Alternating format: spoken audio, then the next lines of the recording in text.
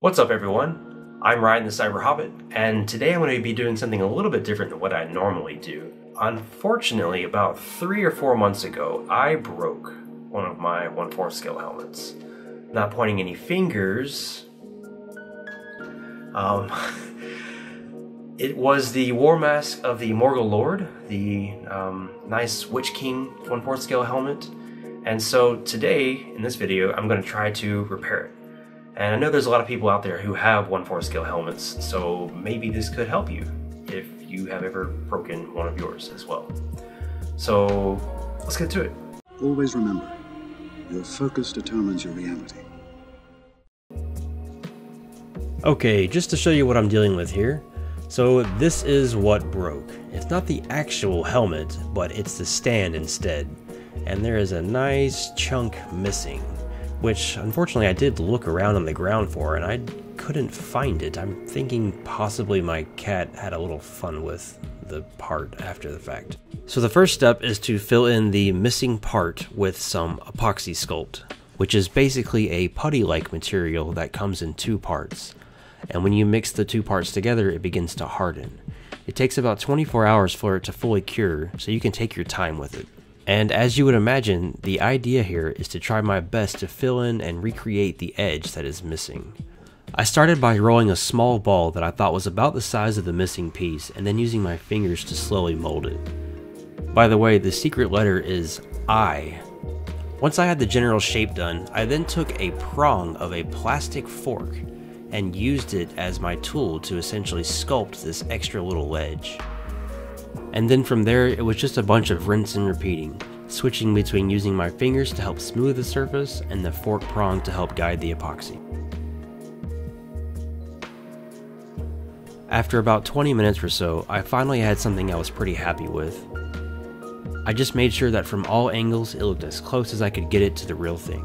It's better to have more than you need than less, because after waiting 24 hours for it to fully cure, I could then move on to sanding.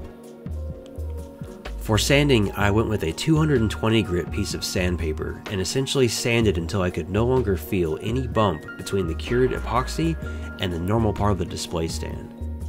I didn't really mind if I ended up sanding a bit too far into the display stand, as I knew I was going to be painting this anyway. And here's what it looked like when I was done. Basically as smooth as I could get it. I know that it's not perfect, but I was pretty happy with the result. For painting, I first started with a satin Rust-Oleum black. This was the paint that I had guessed that it looked like, and then I even asked around on the Lord of the Rings collectors Facebook group, and this is what most people recommended. Though after it had dried, it just didn't really look right to me. It just had way too much gloss in it. So then the next paint I tried was a black flat Rust-Oleum paint. But again, I ended up with results I didn't like either.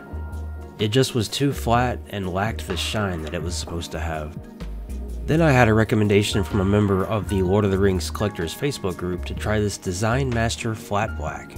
And although it was definitely closer, it still was just a little off. It almost had more of a gray than black look to it. So then rather than put layer after layer of the wrong paint on, I decided it was time to do some tests with as many black paints as I could find. And then I chose this one, which actually happened to be the Rust-Oleum Semi-Gloss. And then if you look here, it actually does look pretty similar. So then one more round of paint. And then can you guess? Wrong. I was so frustrated, I didn't even film the result of this one. So then the next day, without filming, I just decided to see what would happen if I put a very light coat of the Rust-Oleum Flat Black on top. And to my surprise, it actually wasn't that bad. Maybe I was just tired of dealing with it, but I think it's pretty close. It definitely has more of a gloss than the original, but I think it's close enough for me. So to summarize, I ended up using a Rust-Oleum Semi-Gloss and then added a very light coat of the Rust-Oleum Flat Black on top. This definitely isn't a perfect fix, but considering I started with a giant chunk of it missing, I'd say it's not that bad. And if someone from Weta Workshop happens to see this video, I would love if you could leave a comment saying what's the exact paint to use. So anyway, I know this video might have been pretty boring to most of my regular viewers, but I'm hoping this can at least help someone out there. Sorry for the shorter video, and I hope you have a great Monday. Until next time, bye-bye.